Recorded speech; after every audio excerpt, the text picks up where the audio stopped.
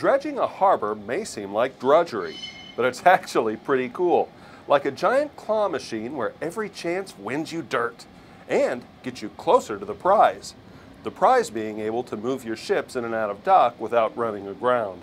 We're assisting our Army partners here at the Watercraft Maintenance Facility in cleaning up the debris at the bottom of the wet storage area. The project began with divers and cranes, and now we're at another phase of the project where we have a dredging device here to be able to pull the sediment from the bottom. You see, over time, ocean currents and changing tides, as well as wind, bring material to this space where it gets trapped in the wet storage area, raising the seabed.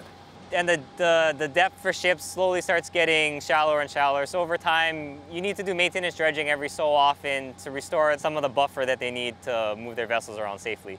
So after the dredging is done and the sediment is relocated out to sea and out of harm's way, soldiers can feel safe to pull into port once again.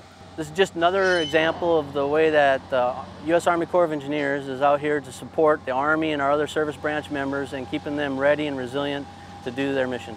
Reporting from Yokohama North Dock, I'm Charlie Mabe, U.S. Army Garrison, Japan.